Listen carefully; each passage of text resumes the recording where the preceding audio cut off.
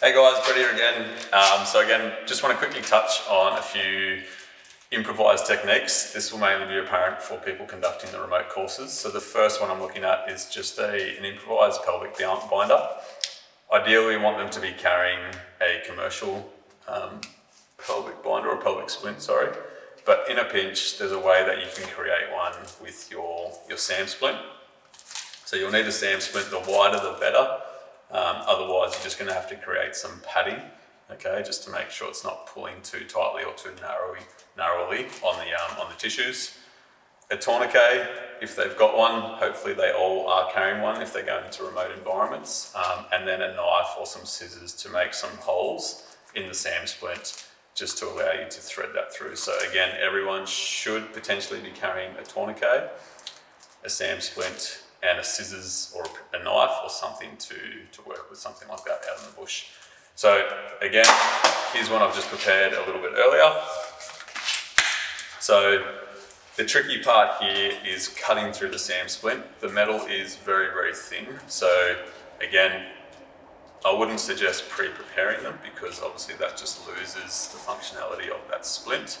But I've just created it. So first of all, I've folded over one end, and then you're going to create two holes. The main reason for that is that when you apply tension to that hole or that area, it does tend to rip and pull. So we want to make sure there's at least a 5 to 10 centimeter gap from the edge to where that hole starts, okay?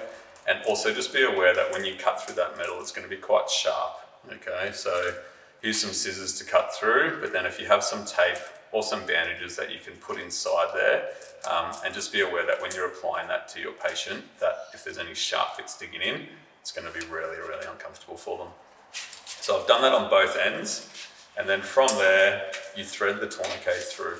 Okay, so again, just rehearse this with them because this is the one situation where people come a little bit unstuck because they've threaded the wrong way, it doesn't work.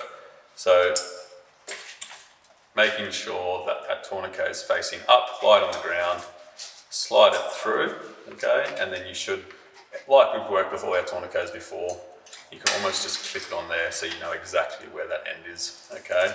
From there, all we're doing is applying your pelvic splint as per the normal guidelines.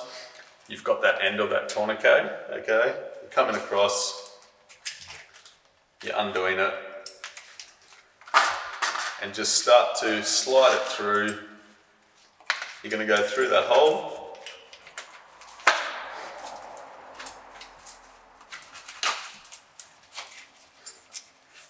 Again, making sure it's the right way up.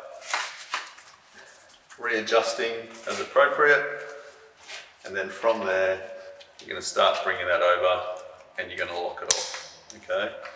Try not to use the windlass to tighten it up straight away, just like the normal application of the tourniquet. We want to try and pull as much of that slack, and you can use that windlass like you would for a normal SAM pelvic splint, where you pull on the opposite direction. It's going to be a two-person job. You're pulling until it's nice and tight. It's locked off. Just be aware of where this is sitting, so if you can try offset that windlass so it's not directly over the groin. Obviously, over time, that's going to become quite uncomfortable for that patient. Okay, so try and have it offset slightly. And you're just going to have to readjust the windlass, or sorry, the material, to get it sitting correctly. Okay, so as you can see, they are quite fiddly, so it is going to take a bit of time, but just making sure it's correct, especially if they're going to be on for a long time. Okay.